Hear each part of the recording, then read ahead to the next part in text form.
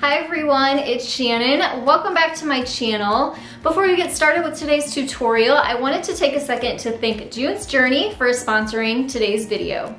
So let me tell you a little bit about this really fun game called June's Journey. It's actually a hidden object mystery game, and it's set back in the glamorous 1920s. So you'll be following along the main character. Her name is June Parker, and she's trying to solve the mystery of her sister's murder. So the main objective of this game is to find pictures and hidden clues within hundreds of beautiful and colorful painted scenes. The more clues you find, the farther you go into this story and helping June to solve the mystery of her sister's murder while also uncovering her family's many secrets. I really enjoyed playing this game. It's really nice and relaxing, and it still keeps your mind going, but it's a great way to wind down at night especially. And the best part about this is that it is a free download. So I will have a link down in the description box below and you can go check out this fun game too. And now I'm gonna share with you 3 Dollar Tree lemon themed home decor DIYs with you. So let's go ahead and get started.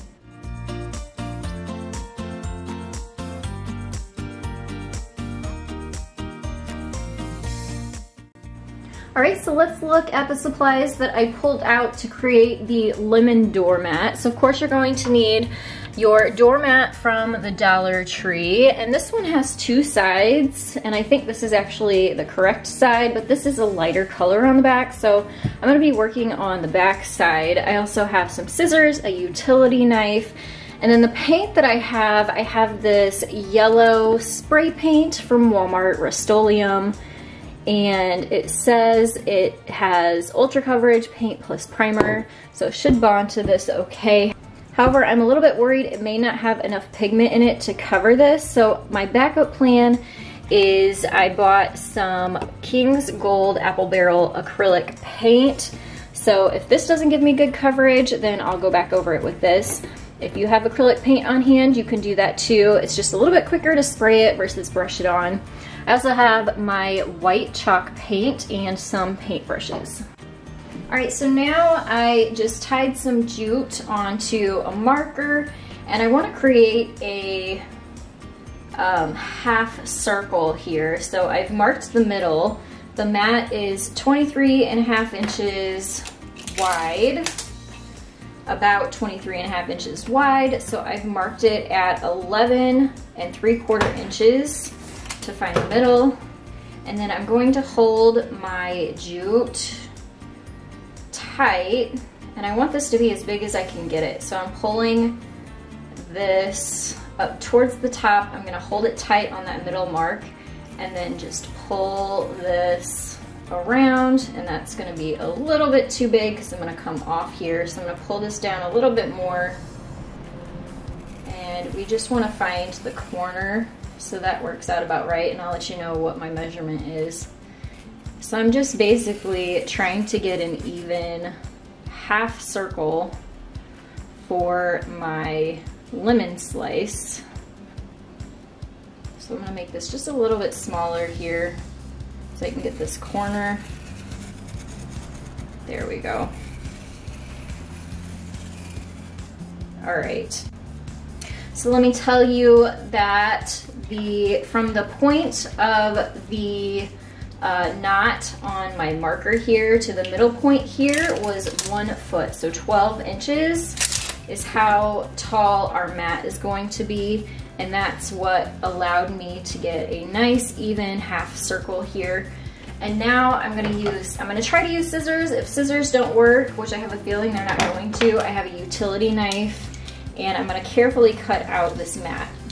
All right, so scissors are actually cutting it really easily. So if you have some heavy duty, these are like kitchen shears versus like crafting scissors, I would suggest some heavier duty scissors, but this is very easy. So use this instead of utility knife, it's a little bit safer. Just cutting this here all the way around, and that gives me my little lemon slice. All right, so here is what it looks like, and like I said, I'm gonna use this lighter side versus the darker side. This is more just for looks. It's not necessarily like something we'll be wiping our feet on. So if you wanna use this side, you can absolutely do that. but I think that the color will take to this better if I use the lighter side. And then I'm going to be giving it a few coats of this yellow paint by Rust-Oleum. It's actually in the color Sun Yellow, and I'm going to take it down to the workshop and get started on that. Alright, so I'm down in the workshop. I have my door open. It's a beautiful day. I'm going to let some fresh air in, and I set up a little paint station, and I'm just going to go ahead and spray paint the mat.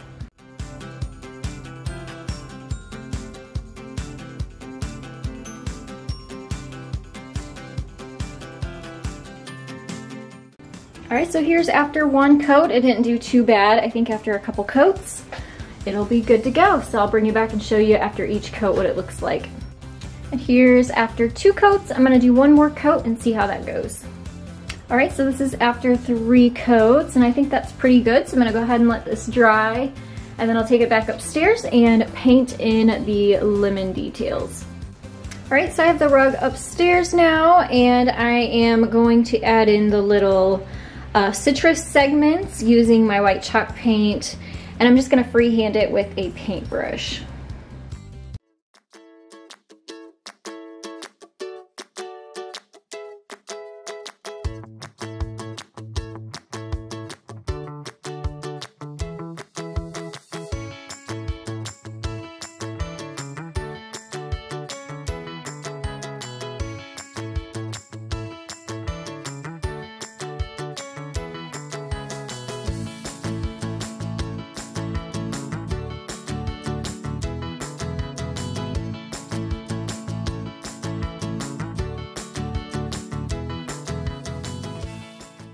Alright, so let me show you what I've done so far. I've just basically made an archway here and covered the bottom, and then I drew in my little slices here, and that's my guideline. I'm going to go in and fill all of this in, so all you'll see is the yellow middles of that, and then we're going to add a couple little seed spots in there too, and I'll show you that when we get there.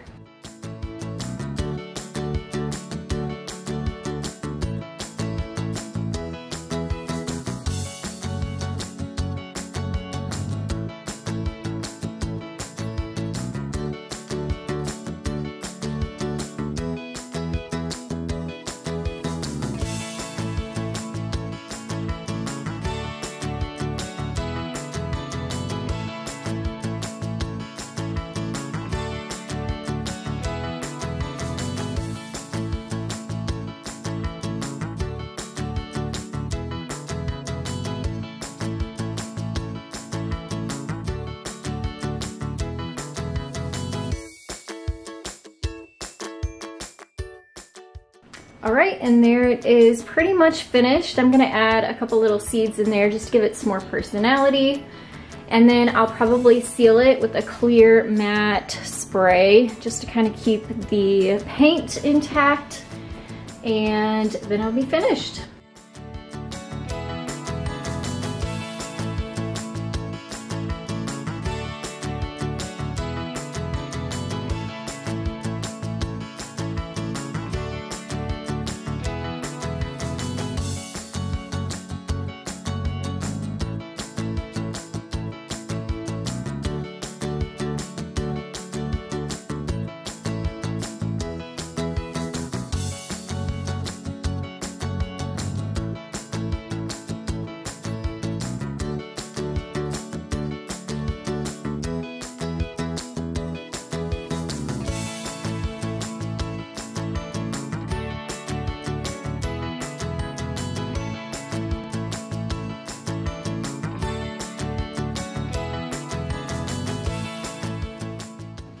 And now for the really cute buffalo plaid sign we're gonna make.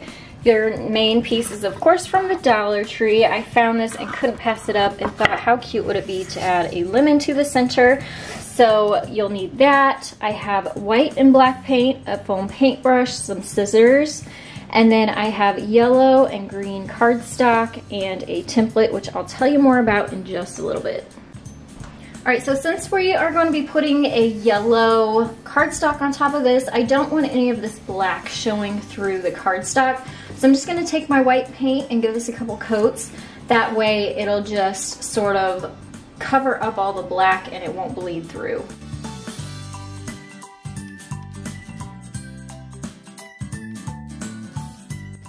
And here is what it looks like after 2 coats, so it covered it up pretty good. And now while that dries, we're gonna move on to the next step. And now we are going to create the lemon that's gonna go in the middle of our sign. So like I said before, I have yellow and green cardstock. This template I just found, I typed into Google lemon outline and found this guy. This one, I printed it and the size of it is 5 inches tall by 3 1/4 inches wide, and that's big enough to cover up that circle so we don't see any of that once we add it on there. Of course, you can freehand yours too. You don't necessarily have to have a template or a stencil like this. I just thought it'd make it a little bit easier. So I'm going to cut this out, trace it onto here, and then cut it out of the yellow.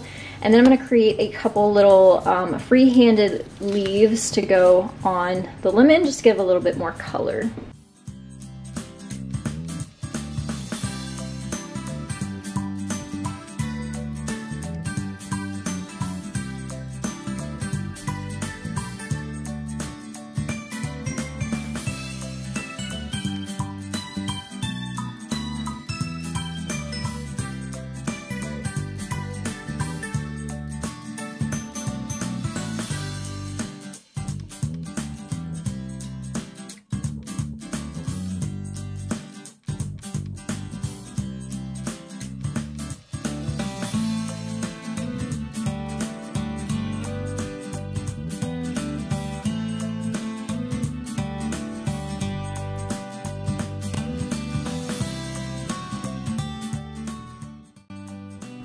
All right, so here is a look at the little leaves that I cut out. I also made a stem, and I want to give them a little bit more definition. I don't want them to look so plain.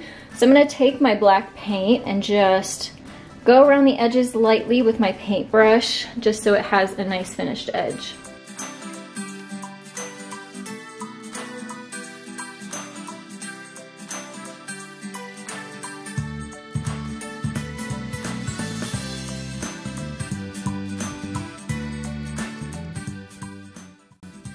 And I'm going to use my double-sided tape to put the lemon together and then also use it to attach it to the middle of the sign there.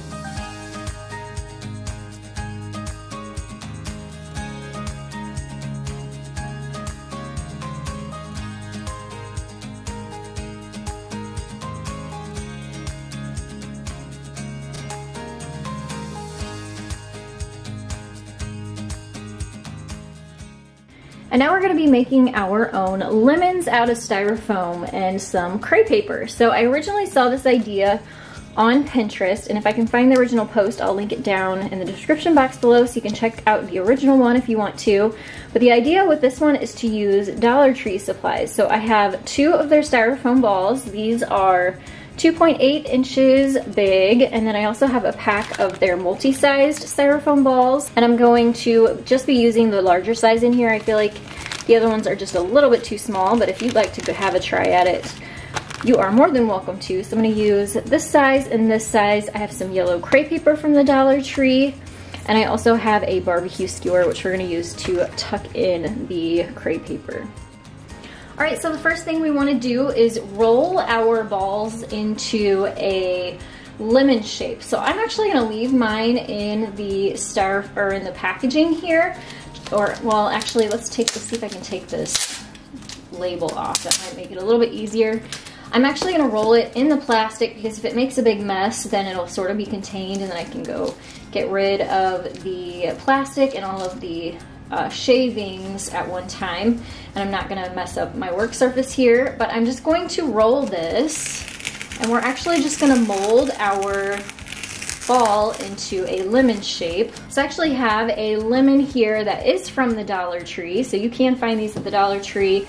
They're not easy to find, but you can also order them online. But we're just going to sort of make it into a flat around the middle, tapered out on the ends shape. So we just kind of roll it and shape it.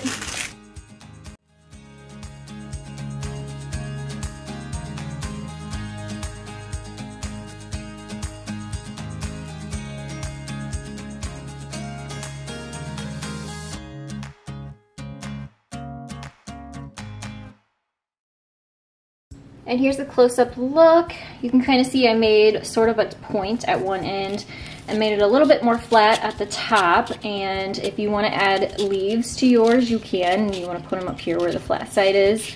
And I'm going to go ahead and roll out the other styrofoam balls so I have all the same sort of shape.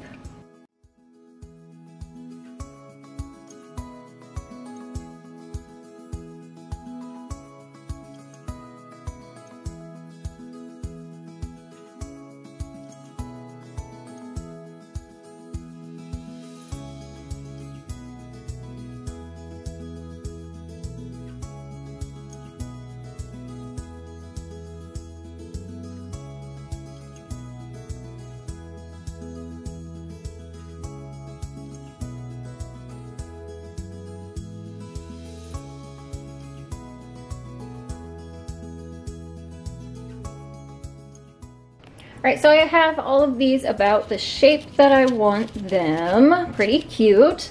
And now we're gonna wrap them with the yellow streamers. All right, so the first thing we're gonna do here is we're gonna cut off probably about a foot of streamer.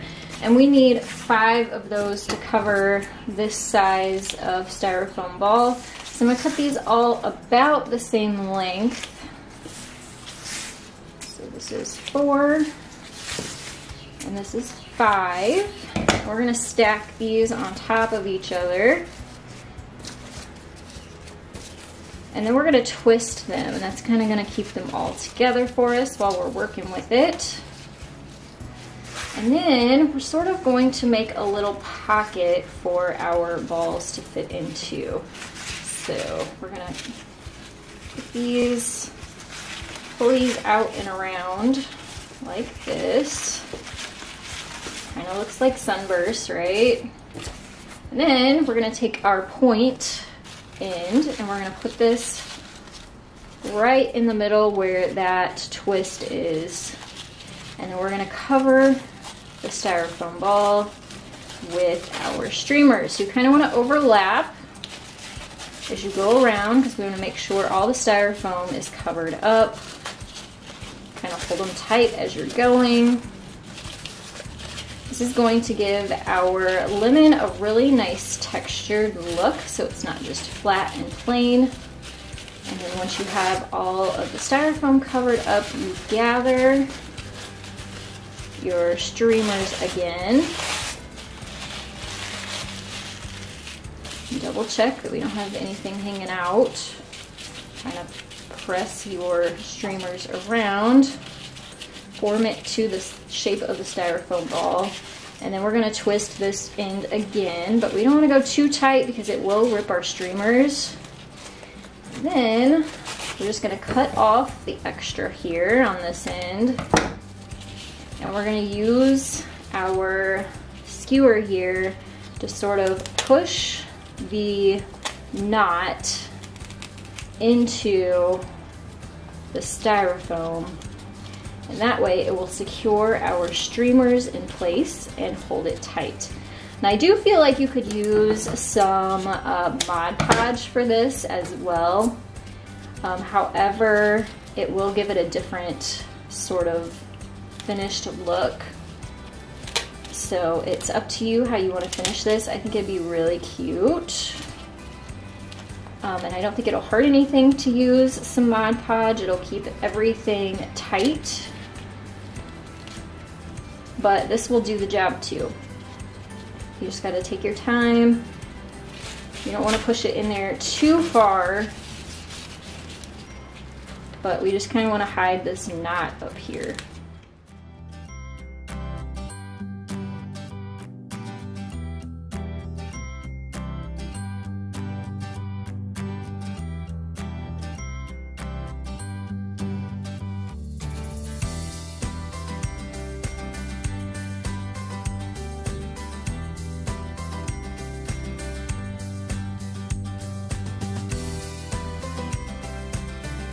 And here's a look at the cute little tiny one. I used 3 lengths of streamer for this one. I think that turned out so cute.